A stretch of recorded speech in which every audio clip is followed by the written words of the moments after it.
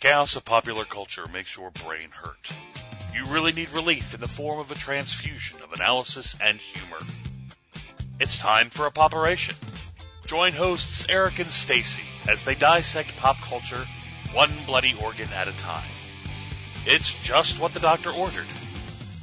Hello. Hello, I'm Eric. I'm Stacey. And this is POPeration. What are we talking about? We're talking today about my favorite thing in the world. I sense sarcasm. Little kids. Boy. I love other people's children. I do. Mm-hmm. Don't want them. Don't need them. Not well, for and me. they always have that whole adage that actors do not want to be in a movie or a play or anything that has children or animals because you get upstaged, which is why at my wedding I did not allow anybody under the age of 7. So no little wedding. Flower girl, no nope. cute little angel. No, who was the star? I was the star. I will not be upstaged. I will not be upstaged at my own damn wedding. That wasn't going to happen, and it did not. Thank you very much. But child stars can do that. We've talked in other episodes about like Shirley Temple and Judy Garland, who were children when they started out. And, you know, it goes way, way back. Certainly there were children that were in plays and that sort of thing. Sure. But in movies, even in the silent movies, I mean, the classic is Charlie Chaplin's The Kid. Yep. Great movie, by the way. If you've never seen a silent movie, that's not a bad one to start with. It's you see everything you need without any kind of vocalization from the actors. But the deal was, kids were just workers. Yeah. And as we know from once we went from agricultural to industrial, children worked in factories. Yeah. Just as hard, if not harder, than adults. Yeah, if a kid decided they didn't want to go to school anymore or their parents decided for them Correct. That we needed another worker to put food on the table, you went to the factory and you did whatever the adults did. Or sometimes dangerous things that adult-sized people could not do. Chimney sweeps, big thing there. And then along, you know, as industrialization moved along and people said, you know, this seems kind of wrong. I feel like maybe we shouldn't be risking the next generation with all of this danger. So in the factories and that sort of thing, there came laws, the child labor laws, and it also then seeped into the performing industries, including movies and television. You really can't employ 5-6-year-old children to do much anymore in this country, but you can put them in a movie. Correct. And you can put them on TV. Correct. That is interesting. And I think it is also interesting as that who does that. I did take my youngest to one of those cattle calls. Really? She was a baby. She was a beautiful baby. Beautiful baby. I got stopped in the street. Beautiful. That's how pretty she was. So I thought, well, we'll give it a shot. OMG. First of all, it was a racket. Second of all, there were hundreds of people there. Yeah. Because it seems like an easy way to make money. You feel like if my kid can get into modeling or acting, because the advertisements on the radio are about, does your kid want to be the next Disney star?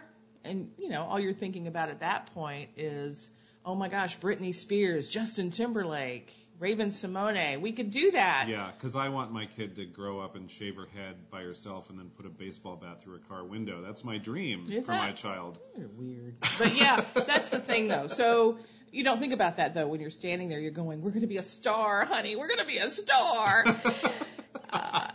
I got there, but what it did, honestly, that cattle call is I looked around and said, I'm not one of these people. I'm not a stage mom. No, you are not Mama Rose. I can't see you putting up with that bullshit for 2 seconds. It shocks me that you even went. But she was such a pretty baby. She was. She was pretty. But the whole thing being, I realized that was also not what I wanted for her. Mm-hmm. And I think that, you know, there are prodigy kids that maybe they need to be performing. They need to be playing the piano, or they need to be acting or singing or whatever it is. Yep. I mean, every kid who's ever been an Annie, for God's sake. But clearly I was not one of those, but I also think it takes a special person to either be a parent, but certainly the kid. Because as a parent, though, you're putting your child in a position that is not normal. They are not going, if it works out, if what you want to happen happens, they don't have a normal childhood. No. And I think they have to be that kind of kid who absolutely doesn't want one. You know, I've heard parents of child performers say there's no way to keep this particular kid from the audition. It's all they want to do. Correct. And then you also get the kind of the Mama Rose from Gypsy kind of stereotype of the frustrated performer living vicariously through her children, wants them to be stars so that she can hopefully, you know, reap a little bit of the luxury, you know, a little glitter will rub off onto her as well. And that's, I think, the cliche that we're a little bit more familiar with. Correct. But I agree. There are some kids that they are driven. That is what they want to do. They're the ones who know about the next audition and say, Mommy, you need to take me. And that, I think, is fine because they're going toward their own dreams. But at the same time, why do we have these child? You know, why are they so popular? Well, I can't really speak to their popularity, but you know, one of the reasons we have them is for the same reasons why we need actors of all shapes, sizes, and races, because no one would accept an adult playing the part of a child. And if you're doing a movie where, you know, so you just need the kids to play kids. Now, you don't have to center a movie around the kids, but then if you want to, I guess there's a market for that. You know, kids want to see themselves on screen the same way that adults want to see themselves on screen, the same way that people of different racial groups, the same way that I, as a gay person, occasionally want to go see a movie about gay people. I want to see myself reflected up there in some way. Right, and you I'm want sure to be able to kids, relate and then have an emotional connection. So little kids them. feel the same way, I'm sure. But I mean, I think as adults, you know, watching, it is nice because they do, when you see children on screen or on stage, it kind of makes you feel that same way again that you did when you were, there's that feeling of innocence, that feeling. Well, there was a time when the biggest star in the world was Shirley Temple. I mean, she was... Correct. And she was like 4 or 5. Yeah. Yeah. And so, you know, during the Great Depression, right, people really needed to escape back to that earlier point. That still shocks me to this day. The idea that, you know, in today's entertainment landscape, would we all be flocking to see a 5-year-old perform as opposed to the adults that are now screen icons? Not now. I don't think so now, because I think that we have too many other choices. I don't think that I don't know that you can be a king or queen of all media at this point, because there's so many. And I think for children, and especially if they're 5, that's 5 years of experience. Sure. And only 2 of those years can you remember. I mean... And I will say, having seen, you know, Shirley Temple do her tap dance up and down the stairs to the Good Ship Lollipop, she was brilliant. I mean, that was a 5-year-old kid who was a pro. She knew exactly what she was doing. She knew how to make all those faces. She knew how to... I mean, she was very talented. She was very talented. And I will say, I do think she had maybe a kind of stage mom, if I recall that story correctly, but... she also wanted to do that. Yeah. And she was happy to do that. But then famously didn't want it to do it much after that, you know, Bobby Sox surgery. Well, she had an awkward, as a lot of kids do, their adolescent puberty makes it a little weird and awkward. And they change, you know, there's some modern examples of how they kind of went, oh, you're not so cute anymore kind of thing. Which is awful, which is, again, we want to see cute. So let's bring Cousin Oliver on the Brady Bunch, because our little kids are not quite so little anymore. That's right. And we need some more cuteness. And it was scandalous. Did it in Little House on the Prairie, too, if you recall. Sure. They brought in Cosby Show? Jason Bateman. Yeah. On the Little House on the Prairie. Really? Was that him? I believe he was one of them. Oh, yeah. my gosh.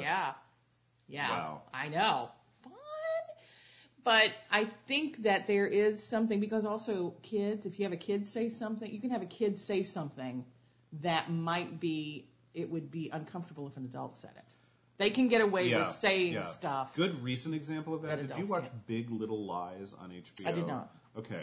Great show. I have not finished it yet, so I can't give you a spoiler because I don't know what happens. But in the very first episode, I was very taken with this little girl who plays one of Reese Witherspoon's children, who's just a little bit more precocious than you would ever find in life, and says horrible things that really you would discipline a child for saying. But, you know, I tell you what, in the TV screen, when you actually don't have to take that kid home and live with them 24/7, very funny. Right. And that's the thing. And I sometimes have issues with that, because I feel like that's not real and it's contrived to me. Yeah.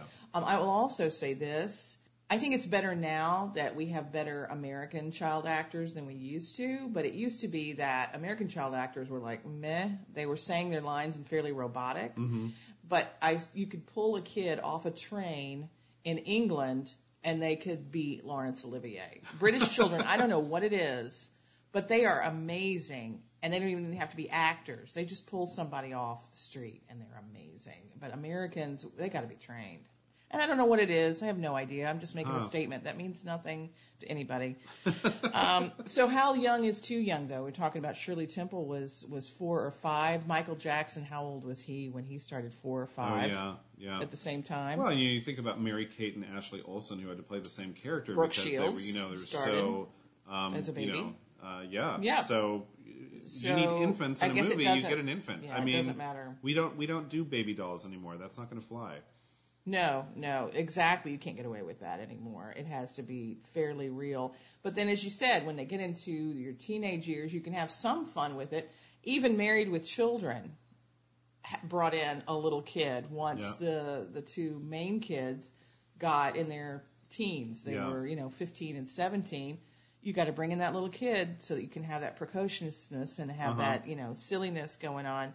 But yeah, I think that it's funny that we need kids. Yeah, we need it because you want that realistic thing and you want everybody to feel like they're connecting to somebody. But I think a lot of it is that you use children in order to say something that an adult saying it would be either awkward or inappropriate or not as funny, or it would be ham-fisted. Yeah. And so you get a kid to say it, and it seems a little bit better. Well, and also kids can also be more honest emotionally than adults will be. Adults monitor their own behavior. So just as you were talking, I was reminded of Tootie from Meet Me in St. Louis. Remember? And the whole family is very upset about moving to New York. Okay, first of all, can we just go down a little bit of a rabbit hole? Who the hell is upset about moving to New York from St. Louis, Missouri? But this family was. And Judy Garland is being the good daughter and trying to sing to her, have yourself a merry little Christmas, everything's going to be okay. And Tootie's like, no, I'm going to go chop the heads off my snowmen now and have a big, huge meltdown because kids, in a way, are more honest about their emotions than they don't feel like they have to edit. They don't, and they don't edit themselves. Right. They feel what they feel as they're feeling it. And so I think kids can be interesting storytelling devices in that way as well because... Okay. Where an adult couldn't just have a meltdown, we'd think they were crazy. If a kid's really upset, they can have a meltdown, and it's like, they're honestly feeling and they're that. A kid. Yeah. It's okay that they're a kid. I don't think you jump into putting your kid into show business. I think you shouldn't jump in putting your kid into show business without some thought, because there are ramifications. As we said, they aren't going to have a normal childhood if they are successful. And then what is the rest of their, what happens? You're talking about Shirley Temple. She gets into adolescence, she can't get jobs. Yeah. And that's what happens to a lot of these kids. So then what? If all you are is this funny child, actor or performer, what happens when you can't do that? No one will hire you to do that. Who are you? And you're already a teenager and all the hormones are going crazy and you're trying to figure out who you are. So that can lead to even more weird mental issues. Yeah, so when we come back, we are going to talk about what happens when child celebrity goes wrong. What some are examples. And what are some of the downsides, really, of, so fair warning, if you're thinking about taking your kid to the next cattle call because you want to be a star, listen to some of these cautionary tales when we get back. Open wide. It's your prescribed dose of POPeration with Eric and Stacey.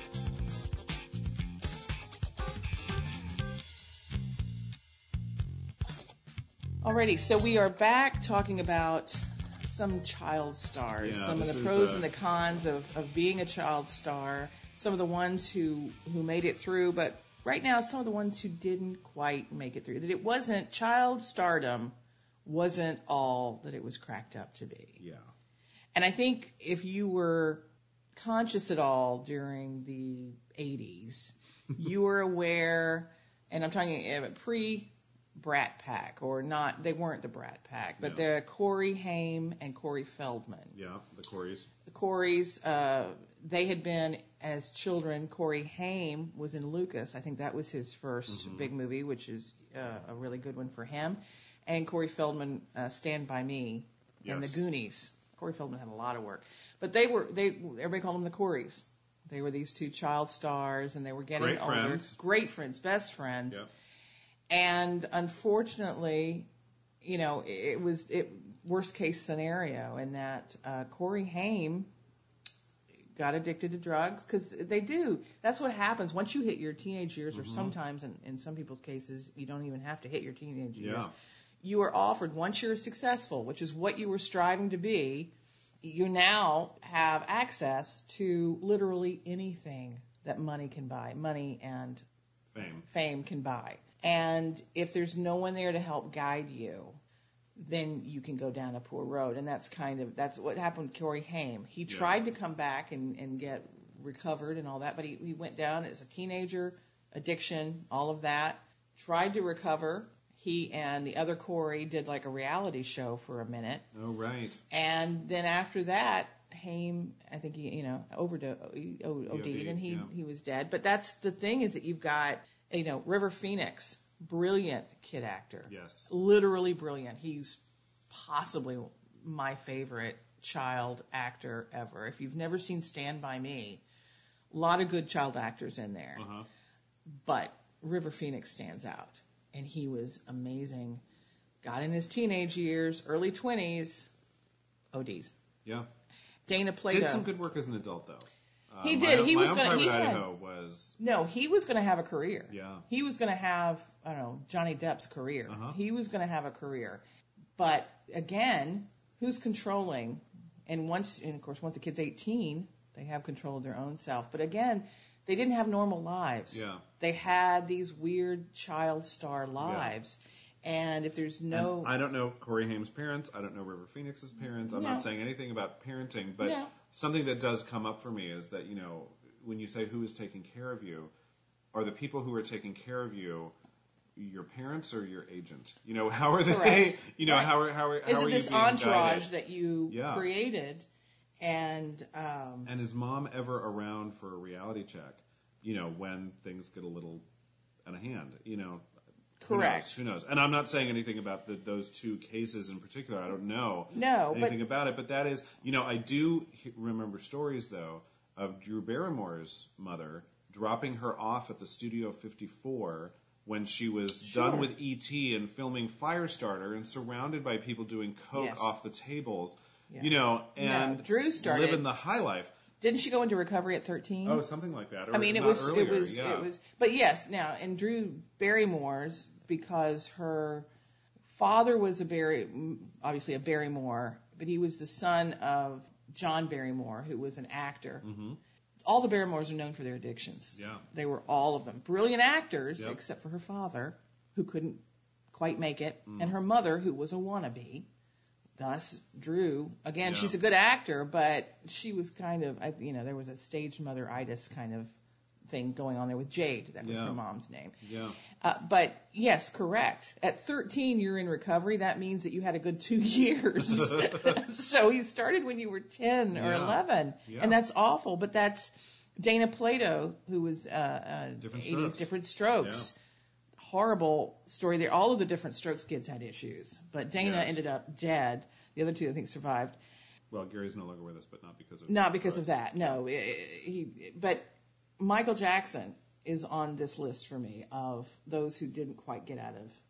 And I think we've talked about Michael Jackson's childhood before on this show, and everybody's heard of it. Yeah, and you talk about the mother. Well, the mother was there. He had a mom there. He had a mom, but he had a very disjointed life, right? I won't repeat it too much, but he had his life on the road, and then his life at home with Mom, who was this very conservative religious woman, and just the kind of bipolar nature of his own childhood. Now, obviously, he had a very successful career as an adult. Correct. That is. But I'm not sure that those issues ever left him. But look at, he was like 3 or 4, and was pushed into this working. He was working for the family, and when he became the most popular, he can't stop at that point. No. And of course, with a dad like he had, Joe's not going to let him stop. No. But that's the problem, is you have kids who are now the breadwinners of the family. Yeah. So they can't stop, even if they choose to. And you hear lots of stories about, moms being like the agents, the ones who are holding all the paperwork and consulting with all the lawyers. it is a question for me when I see kids who are really, really popular. It's like, what is your mom to you? We have a good friend who works in television.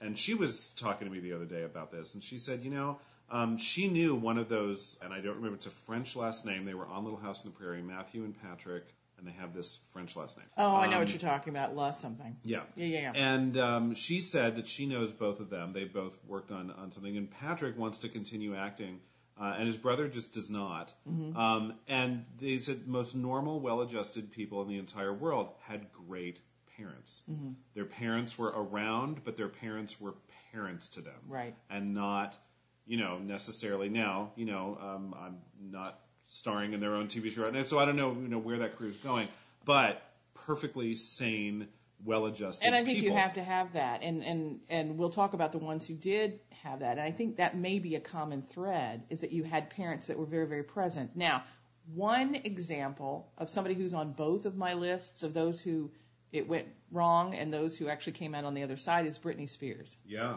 Because, so she becomes a celebrity and is working, and she was pulling her family out of, I think, Alabama, wherever she's somewhere south.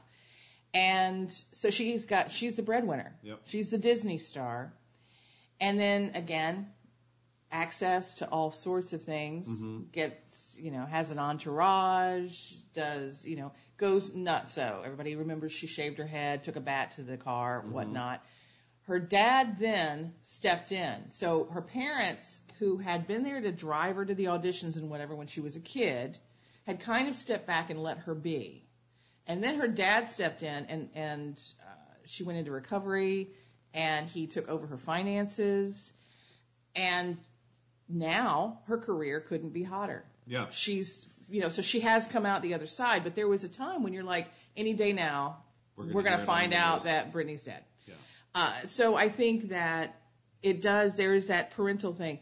Well, and something I think that went on with Britney Spears that I think is also just indicative of this whole child star thing is when does your persona switch from being a child, a precocious child star, in her case a Disney star, and you really saw her at some point want to break out of that, and yes, she wants to be seen as a grown woman, but then the hyper-sexualized content that she was, I remember when she was doing Oops, I Did It Again, and she was in her little schoolgirl outfit with the pigtails, but also the really sexy dancing, and of course the shirt's tied off so the bare midriff is there, and all this kind of, and that's something that whether or not it's a sexual thing or just how do people stop seeing me as the kid that I used to be and start looking at me as an adult? I think that's a hard transition. It's something that all people go through. Correct. All people do that, whether you're in the entertainment industry or not. But when you're in the entertainment industry, you're doing it in public. Correct. The world is watching. You go through this awkward phase that everybody else likes to forget later on, but no one will forget it because it's on film.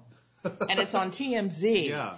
And sometimes when you're trying to do that, you go a little bit too far, into that. Because, you could argue that, Christina Aguilera, who was with her on the Mickey Mouse Club, also, when she decided to, say, I'm grown now, it's like, oh, and how, and wearing nothing and mud wrestling. Exactly where you're grown. What is it? Ab-fab. And the world's your gynecologist. But on those who didn't quite make it out, Amanda Bynes, speaking of, she wasn't a Disney kid, she was a Nickelodeon kid. Yeah. Had everything going for her, was starting an adultish kind of movie career, and I have no idea what happened there, and she's a complete nut job. Shia LaBeouf, Is that how you say that? Is it LaBeouf or LaBeouf? I don't know, and here's the best part of this. I don't care. So I think he's an idiot. But here's what I'm going to say to you. Transformer movies notwithstanding, they are what they are, and I enjoyed them for what they are. So don't get me wrong. But I remember him from Even Stevens, which was a TV show. I think it was Nickelodeon. I don't think it was Disney. I don't know which one it was. Maybe it was. I don't know which one it was. But my girls would watch it, and it was about he and his sister. They were the Stevens, and they were always at odds. They were in middle school. Okay. And it was his comic timing. It rivaled Michael J. Fox. That's how good Shia LaBeouf was as a child actor. And I remember going, he's amazing. And then he went on and he did some things that were amazing. And he started getting through his adolescence, and and again, Transformers came along. What's happened the last several years? I have no idea. Nut job. Total nut job. And I don't, again, does that have to do with him being a child star? At the same time, the money that he's made, it gives him the ability to be a complete ridiculous person. Eccentric, we'll say. Really? That's what you're going to do? No, I'm sorry. I save eccentric for people I respect. I think he's an idiot. Well, so I'll argue with you a over. little bit. Exactly, because if he had the tragic ending that Dana Plato did, right, or that Corey Haim did, he might kind of go, we'd think of him in this kind of tragic sense. It's only because these issues are still working themselves out on a regular basis. So it's not like he couldn't come out the other side, but it's like, that's a child actor. And here's what happens when they go wrong also.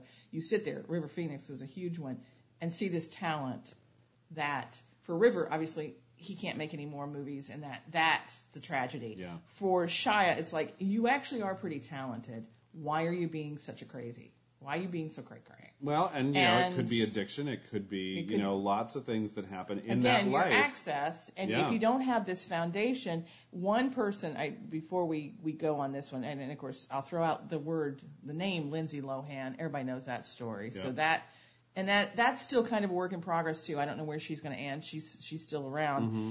But back in my day, big child actor from a very famous actor, Tatum O'Neal.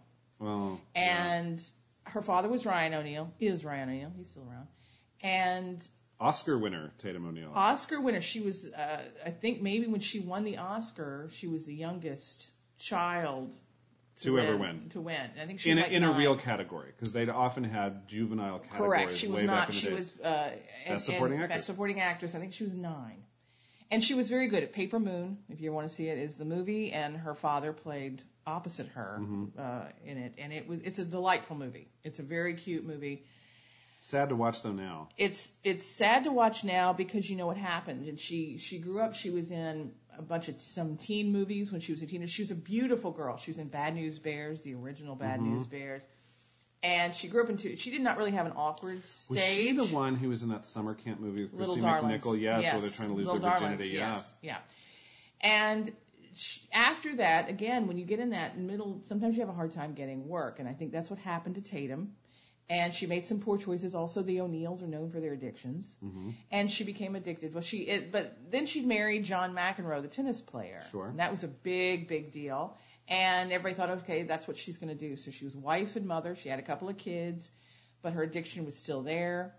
Big scandals. TMZ didn't exist at the time, but if it had, it would have been crazy at the McEnroe house because they'd have these huge fights, whatever. He kicks her out, divorces her. She has no contact with the kids.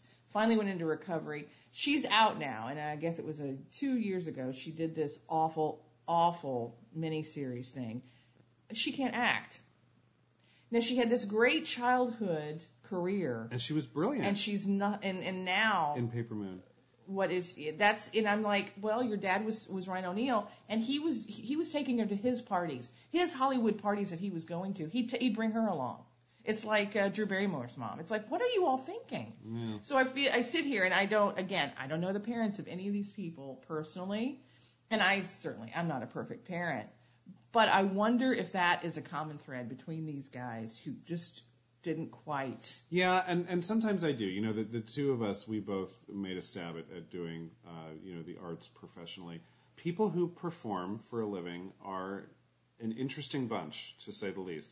They're, emotionally, they require a lot.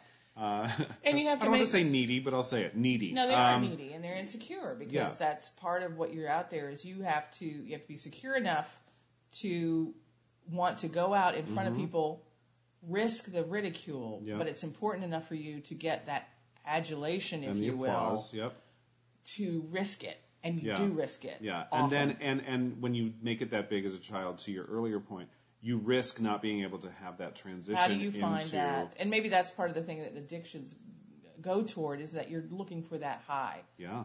And how do no you one's hiring you right now? How do you beat winning the Oscar at 9? Oh, what do you do at 10? Yeah. You know what I mean? Yeah. It's crazy. Yeah. But it kind of, it's shocking that she wasn't able to keep any of that talent because she was amazing in that film. No, she's not. I don't think it's there. She'd have to prove it.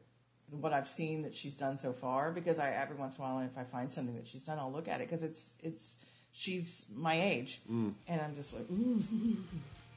So anyway, okay, when we come back, it'll be happier. Yes, we're going to talk about all of those child stars that you might not even remember were child stars because they're such fabulous adult entertainers. Not adult entertainers in that way. Get your minds out of the gutter. Oh my God, Eric! When we come back. Wondering what room you've stumbled into? Don't mind the scalpels. You're in the POPeration room with Eric and Stacey. And we're back. This is POPeration. I'm Eric. I'm Stacey, and we're talking about child stars, the good and the bad parts of it. And we've talked about some of the ones who didn't quite, they were child stars, but they couldn't quite, it wasn't necessarily a happy ending, let me put it that way. Because Michael Jackson did parlay his child starness on and his celebrity on. But I don't know that he ended up extraordinarily happy. He always seemed to be searching for something. Yeah, certainly very successful. I mean, Thriller will go down in history, and that'll be an important thing in the history of music for a long time. He couldn't make a bad. But you're right. Did his, and I really do believe that many of what we'll just generically call his issues stemmed from some of those experiences he had as a child star, where he was not treated well. He was not handled with care the way a child needs to be. Correct, and again, it's that normalcy, I think, gives you a foundation to where you can then deal with life and all of the weirdness that it hands you in a good way. So let's talk about some of the happy stories.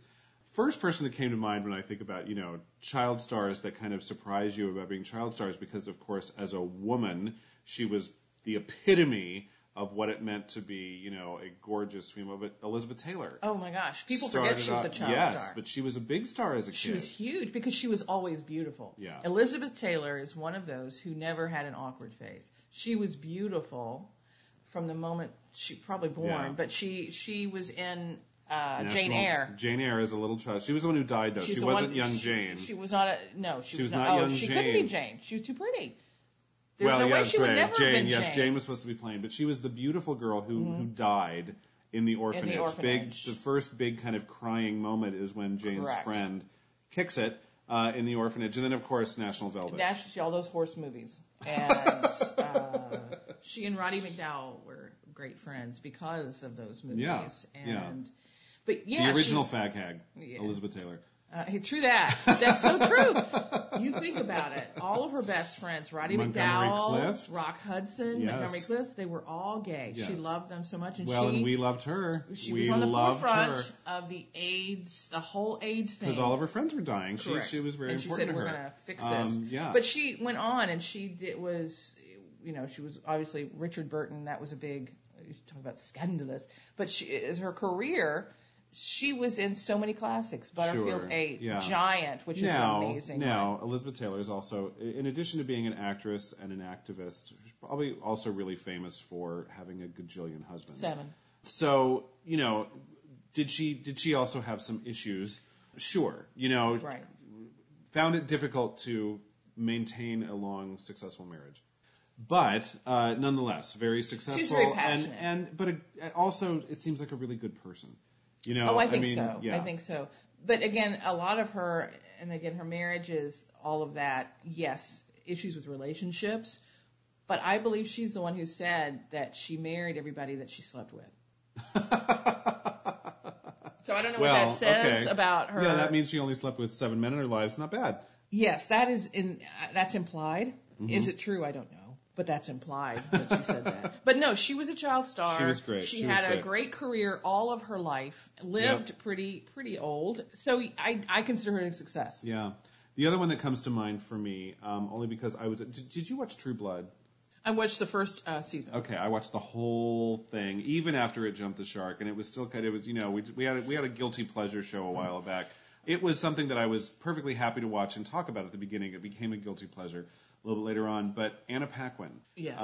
Sometimes people forget that she also, like Tatum O'Neal, won an Oscar as a very young child in The Piano. Now, she annoyed me in that movie, but I think she was supposed to. I think she was supposed to. You know, she played a precocious young character and was shocked when she won the Oscar. I mean, I just remember her little face up there with, you know, this gripping this big, huge statue. I can't believe it. And interestingly, you know, like she is wont to do, if she did a movie tomorrow, they could bill her as Oscar winner. Correct. Anna Paquin. Once she you will win, be once you win, they can't take that away from you. Correct. But as you said, she figured out a way to keep her career going. She disappeared for a while, and that might be part of it. Is that maybe she had that awkward phase? And then she popped in the X-Men. Yeah, she was in the. Oh, you're right, because she was in that too. And that was before True Blood. But it's so also, she was a little. Here's also the thing: it's good choices. Yeah. It's good choices of what you choose to be in. Yeah. And you know a success story who went away, and I think this has something to do with why she was able to do so well as an adult, was Jodie Foster. She is an astounding success story, I think, because she did start very young as an actress and just kept going, making good choices. That's not true. Not all of her movies are perfect, but she made some really good choices. I mean, who does Freaky Friday and Taxi Driver, where she played a 12-year-old prostitute? Correct. And then this funny movie where suddenly I'm in my mother's body, and oh my gosh, I have boobs. And it's Disney. And it's Disney. She had a really bad hairdo in that particular movie. She did. I saw it in the theater, but when they prettied her up for the last scene, she has like the worst hair ever known to man. I just want to throw that out there. It's worth the price of admission to seeing the original Freaky Friday. But she is a success. Yes. You know, she's a director and producer. She forged her own way. Mm-hmm. She stopped for a while. She went and got her degree. In something completely unrelated to the arts, I don't remember what correct? it was, but it was, I believe it was Yale. Mm-hmm. And another one I was talking about, Brooke Shields, kind of the same thing. Yeah. She started as a baby model. So she was the Gerber baby, just an FYI. She was also played a prostitute at a very young age. I don't know whether that's a theme or not. Well, those are two roles that you might think, oh, this is a bad path to go down. But clearly it's not about the material you play. It's about what your life is like off camera. And I do know that Brooke has a very strong mother figure. Who was a mom. Yeah. And I think Jodie had that as well, actually. I think she had a very strong family unit going on. And Brooke parlayed it. She also took off. She went to Princeton and figured out who she was apart. And maybe that's what we're talking about. You figure out who you are apart from this star, apart from this celebrity. Who are you? They both chose after college to go back into performing. They went different directions. Brooke went on TV, and I'll be honest with you, she became a very good comedian. I find her timing is very good now. I did not care for her as an actress when she was a child. Jodie was always good. Brooke, not so much. She was tolerable, but she was gorgeous, and that's why she got parts. But now I think she's a really good comedian, and I appreciate it. But again, success. Those are successful. No, Suddenly Susan was on the air. How long? Like a really long time. 5-6 years. Gave maybe Kathy more? Griffin a career. Yes. But yeah, no. It was, and I think that, again, those are really good success stories, but there is a theme there. And you know, one of the biggest success stories of child stars made good, in my opinion, is Ron Howard. Oh, right. If you only know Ron Howard from his directing of Arrested Development or the movies that he's done, you may not know that he was a child star back in the day, like when he was 4 or 5. The Andy Griffith, but that wasn't even his first show. Really? He did The Rifleman, which was in the 50s. He did The Rifleman for a little bit. How young was he? He was like Opie 4 or 5. Yeah, Opie was little. Yeah, but he was 5 or 6. Okay. They always played younger than they were. Okay. But anyway, yes. I think it was just a couple of episodes in The Rifleman, which, again, that was a TV show back in the... I was not alive. Everybody calm down. But, so anyway, he started there as Opie. Yep. Then... He was adorable. And then he also had... Happy Days. And then after that, I think it's when he went into directing and that sort of thing. Well, he started losing his hair and thought, well, this is not a road that's going to be... I think he wanted more control over it. But again, he had his family. And I joke. He's an amazing artist. I mean, he has an eye. He's a very gifted director. I love him as a director. And his family helped make choices for him when he was younger. There were things that he was offered, parts he was offered, and saying, no, that's just a little too much for him right now. Yeah. He's got this, but he's also got to do school, and he's got to do. And so I feel like there's a theme. Yeah, yeah. Are you watching This Is Us? I am not. Okay, it's the one that makes everyone cry. I know, I haven't seen it either. And that's why. I'm interested. You're not interested. I haven't seen it, but Mandy Moore is another. She's amazing. I've always liked her, though. Yeah. I've always liked her. Yeah, and what I really loved her in was another child star we should probably talk about, Macaulay Culkin. The two of them did this film together called Saved. Have you I seen saw Saved? that, yes. Oh, hysterical. Very funny. Yeah, really, Very really funny. good. Really good. That's good. And she had an edge then. You know, I mean, she was still playing a teenager, and she was probably beyond her teenage years at that point, but playing a teenager, as you will. Susan Sarandon's child was also in that movie, her daughter, who was very good as well. But yeah, I mean, you could tell that she was going to a good place, and now she's an adult. Not the choreographer of La La Land, by the way. That's a different Mandy Moore. I didn't know that. I went to go see La La Land. It was like choreographed by Mandy Moore. I thought Mandy, different Mandy Moore. Yeah, that makes sense. There are two Mandy Moores out there, but yeah, she's doing great things on this. This Is Us. People really like her. Well, and I guess my feeling about this whole child star thing is that what makes it hopeful, so that maybe you do go to the cattle call and take your kid. Okay, maybe that you do let them become models or actors or whatever. I guess the feeling that is hopeful about it is that there does seem, when I'm looking at things and remembering, a longer list of those who succeeded. I mean, folks, we didn't even talk about Justin Timberlake, Justin Valerie Timberlake Bertinelli, is huge. Yeah, Molly Ringwald, Janet Jackson. Oh, the Harry Potter kids. All of the Harry Potter kids. Well, Ron Weasley apparently, the kid who played Ron Weasley, he decided after the Harry Potter movies wrapped that he was going to delight children all over the UK by buying an ice cream truck and just showing up and surprising them because Ron Weasley was handing them ice cream. He just decided to do this. Well, I think that they all got really good contracts for Harry Potter. Only a good person decides to do that. I think that's awesome. But Daniel Radcliffe and Emma Watson are doing amazing work. Daniel Radcliffe is a good actor. He really is. Yeah. So is Emma Watson. Yeah. Diane Lane, Neil Patrick Harris. Oh my gosh. Jason Bateman. Reese Witherspoon. I mean, the list really does go on. It really is huge. And I think that is Miley Cyrus. Did you say Miley Cyrus? I didn't. Okay, Miley Cyrus is in there too. Yeah, there was a point in time where we wondered if she was going to go the way of... Correct, but I think she... And it was pretty quickly that she turned it to... But here's what I say about Miley Cyrus. You might think she's nuts, but when you think Miley Cyrus, you no longer think the words Hannah Montana.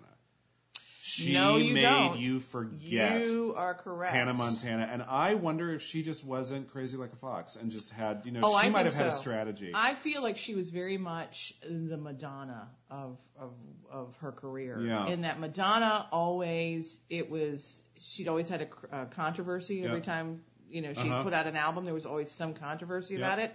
People were talking about it. And people were buying it. And Miley does that too. Is that Miley doesn't need to do that to get attention because she's also an amazing singer. She's got a fantastic voice and writer. So she can do it, but I think she needed the world to forget all about Hannah Montana so that she could be herself. I agree, which is what happens sometimes with these when they're kid stars, and then they want to get away from that kid star part. And a lot of times, unfortunately, they go toward addiction and down that road, but then you have the other ones who figure out another way, a healthier way. And again, I say, and I'm not going to tell you that Billy Ray Cyrus is the best parent in the world. I'm not going to say that. I don't know. Yeah. I don't know.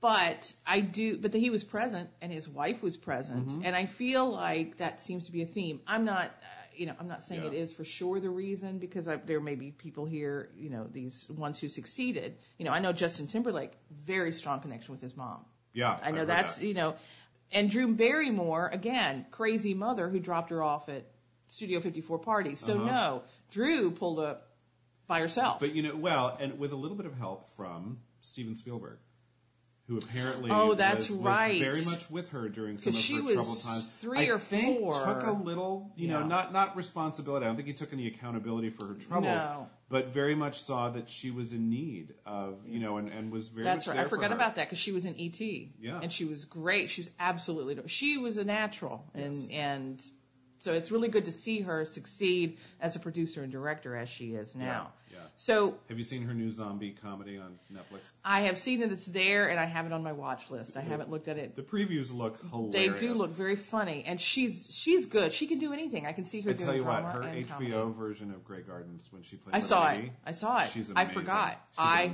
forgot that I was not watching The Real People. Yes. And that's how good she is. Yes. But it didn't surprise me because I've seen her do well on everything. That surprised me. Little Edie that's a big hill to climb. If you know the documentary. Yep, I do. That's to try to do it without being a caricature and without just doing an imitation. She was amazing. And really embody it. She really did. I think she won the Emmy for that and earned every inch of it if she won it. Well, as I said, I think that it's good that the list of those who succeeded is longer than the list of those who didn't quite come out of it. Not to say we named everybody who hasn't come out of it. There are a lot that had rough times. But Final Diagnosis for me is that, it's not necessarily a curse, right, to be a child star. It's not a one-way ticket to unhappiness and misery. Right. But I do, and I'm not a parent. I'm not going to tell anyone how to be a parent. But, it seems that if kids really do have that yen to go perform at something they have to do, then maybe letting them do it is not the worst thing in the world. Maybe that's better for them than stifling that if that's something I agree. Really... I think if they have the drive and they need and the passion, then they need to do that for themselves to be successful. Then I think being a parent who can support them but also keep them grounded, I think that's important, is for them to have some kind of a foundation somewhere of normalcy, just so that they don't go cray. Yeah, this has been POPeration. You've been listening to POPeration with Eric and Stacey. Check out our website at poperationroom.com for links to our blog and other extras. Don't forget to subscribe to POPeration via iTunes, Stitcher, Google Play, YouTube, and other podcast locations. You can also follow at POPeration Room on Facebook and Twitter. Music provided by purpleplanet.com.